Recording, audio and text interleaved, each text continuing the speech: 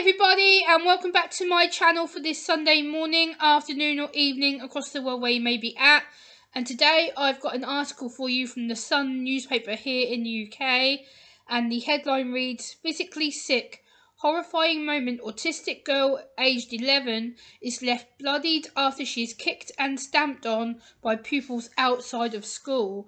There is a video of this incident happening, but I don't really want to play it. And it says, "Bullies snatched the girl's glasses and threw them onto the road during the attack. This is the shocking moment when an 11-year-old autistic schoolgirl was attacked in Manchester. The attack was so brutal that the victim's mum was made physically sick and thought that her child might die." And then there's pictures of the child, of it being posted onto social media, which obviously I don't really want to show, but I will link it down in the video description. It says the victim was walking to McDonald's after school as a group of girls followed her, her mum said. Footage shows another uniformed schoolgirl begun to punch the girl before the victim falls to the ground. Her glasses were pulled off and thrown into the road. The bully then furiously punches the girl in the head for another 10 seconds in a brutal attack and finishes with a kick.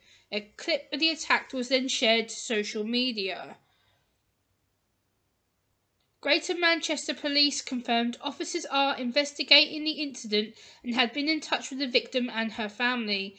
The mum said she believes her daughter could have died and was left with a broken nose, 2 black eyes, an injury the size of a fist to her back, and cuts and bruises.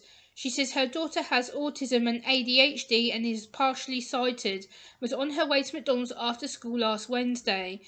Mum says she usually picked her daughter up from school, but had allowed her to have the excursion of now that she's growing older.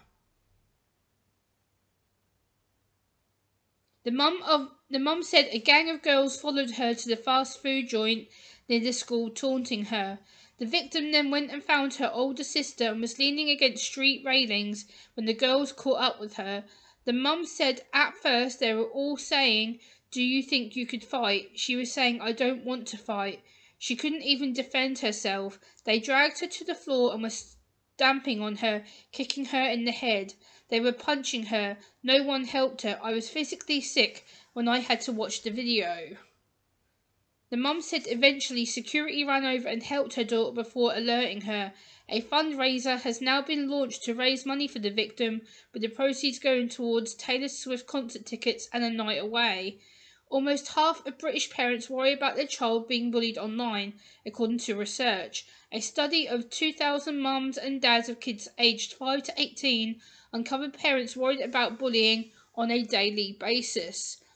Almost a quarter, 24%, said their child had been bullied either online or in real life.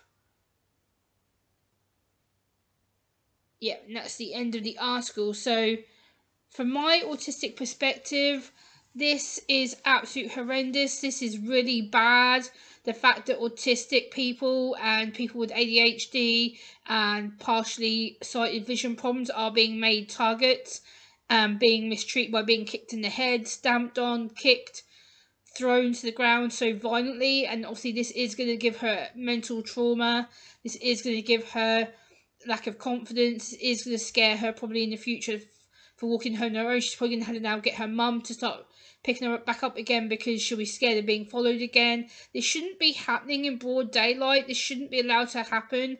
And the fact that obviously the girl is neurodiversely different from the other girls who decided to bully her, it's just disgusting that, again, autistic people like myself are being bashed, bullied, judged, picked on, kicked, spat on, whatever these people seem to do. And the fact that they shared the clip to social media is sick. It's twisted, it's evil, it's sick, it's menacing, it's threatening. It's just, why would you share a video of yourself beating a person up? What grounds do you get? What thrill do you get? What satisfaction on earth can you get from beating up a autistic, neurodiverse, ADHD person? What gives you the thrill and the right to do this to this poor innocent girl who's now going to have mental scars, physical scars? You've given her a broken nose and a black eye. How disgusting is that? come on, like, why would you do that to someone who is obviously weaker than you and obviously can't defend themselves and speak up for themselves?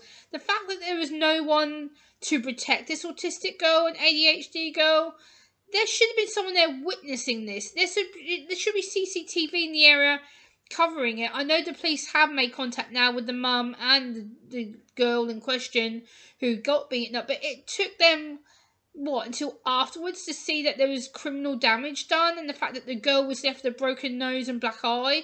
Like, seriously? Why weren't these girls chased off or kept behind till the police got to the restaurant, or the girls were made to, disappear? Like, again, this screams that people with disabilities are worth nothing, because, again, an innocent girl has had to have her life destroyed and her reputation damaged for absolute nothing, because these insecure people who decided to beat her up decided that they think they're big or better than her. And it's just disgusting. It shows that autism again is taken as a weakness, and it's taken as something, oh well, we'll just beat this person, we'll give them a kicking and a hiding, and no, this needs to stop. This is so common now. I've reported on many stories across the UK, the US, Canada, Australia that I've reported on, that students with autism are being abused and neglected and treated wrongfully. This needs to end. There needs to be some form of protection, law, some kind of policy put in place to protect neurodiverse people in schools, in work, in college, because if this doesn't end now, it's going to end with someone's death on their hands, and that's when the criminal justice system really has mucked up.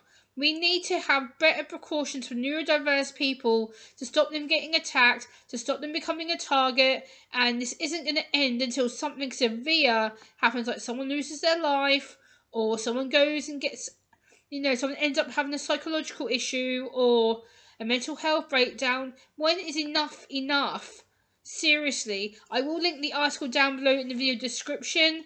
Let me know what you think down in the comment section, and I will see you next time. Bye guys.